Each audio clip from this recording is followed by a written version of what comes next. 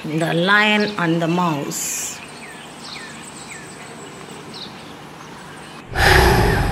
The Lion and the Mouse. Once upon a time, long, long ago, in a thick, dark forest, there lived a lion, a majestic lion.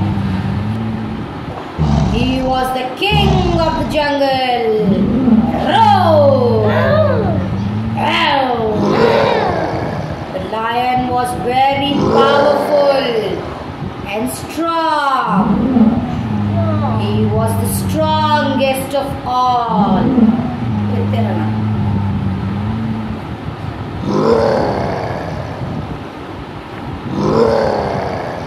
One fine day, after finishing all his work, the lion was very tired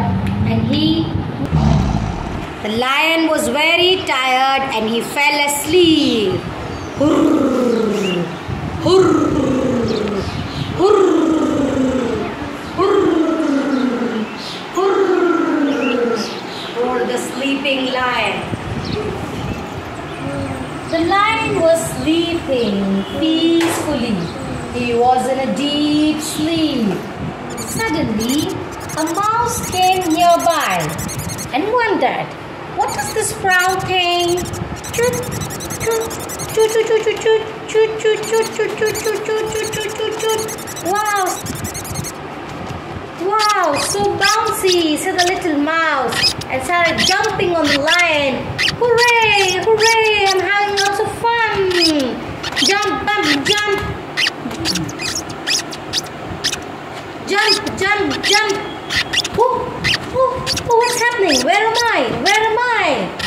Cried the mouse. You tiny little creature. How dare you disturb my sleep? How dare you? Do you even have any idea who am I? I am the king of the jungle. I'm going to eat you now. I'll not leave you.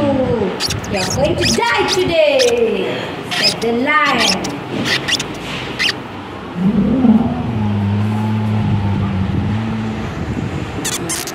The little mouse got very scared. It begged, oh dear king of the jungle, please spare me. I'm sorry. I'm sorry. I did not know it was you. I'm sorry. Please don't kill me. Spare my life. Spare my life, dear lion. Please don't kill me, said the mouse. The lion roared, oh no, I'm going to eat you. The mouse said, please lion, don't kill me, don't eat me. I will one day be any help of you. I will surely help you. Please don't kill me, said the mouse. The lion said, oh, go away. Go away from me. I'm leaving you now, but you should never come to me again and disturb me. Go away, said the lion. Squeak, squeak, squeak, squeak, squeak, ran the mouse.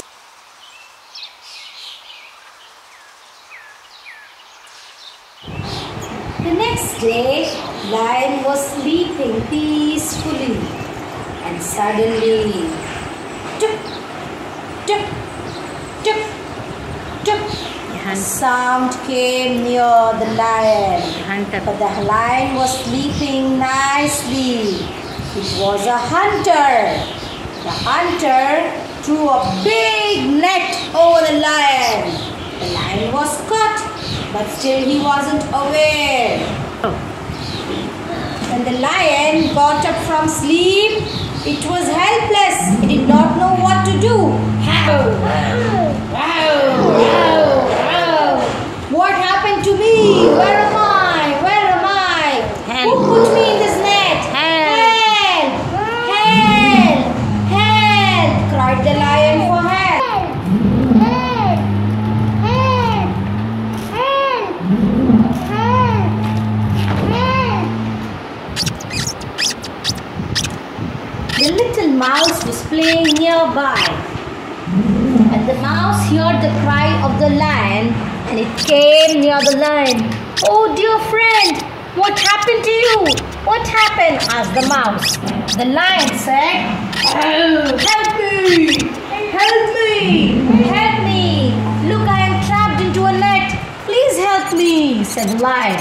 Mouse said, don't worry, dear lion. You are my friend now. You saved my life.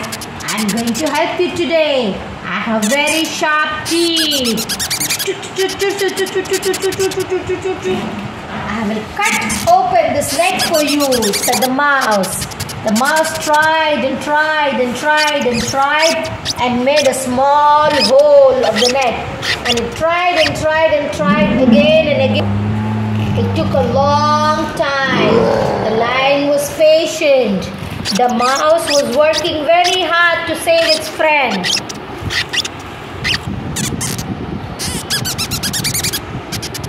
Finally, the mouse cut open the whole net and the lion was free.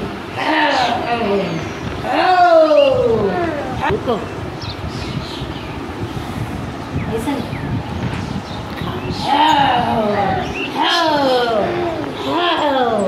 I am free now. I am free now, cried the lion. "Thank you so much, mouse. Thank you, said the lion. "You're welcome, my friend. You're my friend now. The king of the jungle. We are friends now. You saved my life and I saved your life," said the mouse. "We are friends now," said the lion. "Let's play together," said the lion. "We are not going to fight anymore. We are not going to fight anymore. You're my sweet little friend. Let's play and enjoy.